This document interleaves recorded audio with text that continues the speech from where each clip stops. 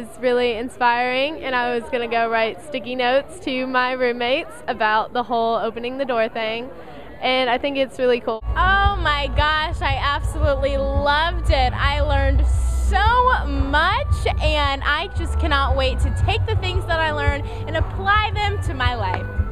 I loved it too. It was great.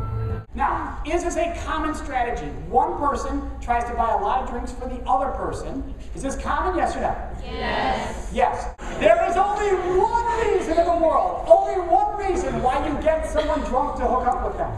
And here is the reason. You get someone drunk to hook up with them because you can't hook up with them sober. If you agree that's true, say that's true. That's true. What Jordan's doing, intentionally staying sober while trying to get somebody else drunk so that once they're drunk, now Jordan can try something with their body sexually or intimately. What Jordan's doing, is it right or is it wrong? Wrong. It's wrong. All right, almost everybody, no matter where we go, agrees what Jordan's doing, it's wrong. So here's the question. Why don't we stop Jordan? I thought it was awesome that he's really honest with us and able to have feedback back and forth from each other. I thought it was enlightening and talked about an awkward subject that nobody wants to talk about. It was a great message.